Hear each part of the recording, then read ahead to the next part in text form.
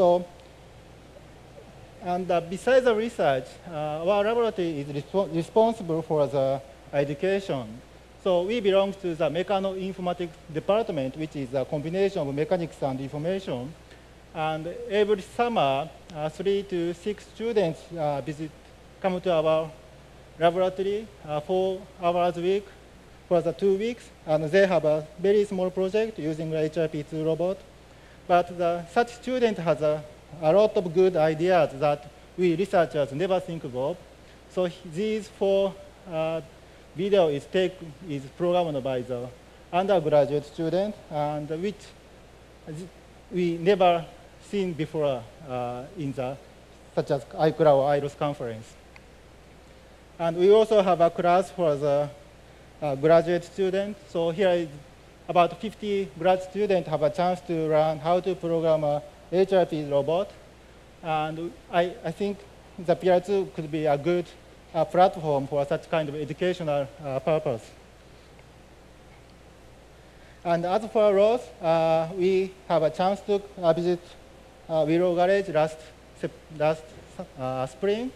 And the ICRA in 2009, in Kobe, we bring the robot to the Willow Garage site. And this is Ken. He teach me how to integrate ROS navigation stack into the HRP2 system. So this is our first try to use a ROS system in our robot platform. And in this time, we only use ROS for navigation. And this spring, Rosen came to our laboratory for 2 months. And we integrate ROS, RISP, and OpenRev, and OpenHRP.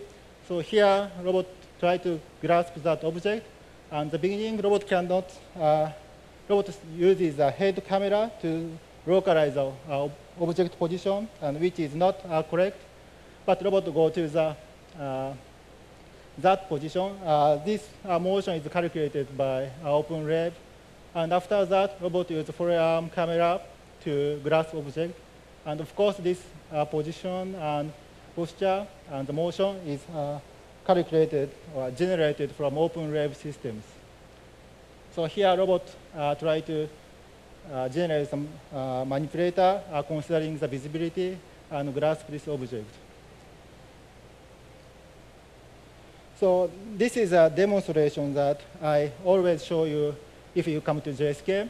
And we call this demo as 2007 July, which means I programmed in 2007. And here we integrate vision system and planning system and action system. And by using integrated, we can verify the motion. So here, robot sees a position of the cup and try to grasp it through this PDDL-based planner. But we have a vision system and the tactile sensor on the hand. The robot knows that if the motion is succeed or not. So if robot found that it's not succeed, robot replans the high-level planning and reproduce this motion. So this robot is autonomous. Robot try to do the same things until it finally succeeds, like pulling T motion like this. So in this workshop, we wish to reproduce this motion using a PR2 platform. Okay. So this is the end of my talk. In this workshop, Manabu Saito, Ryohei Ueda, and Ryohei Kakiuchi, they are all graduate students, joined this workshop. And we just opened our SourceForge repository, JSK Lab package, yesterday, and now we are work hard to commit our software.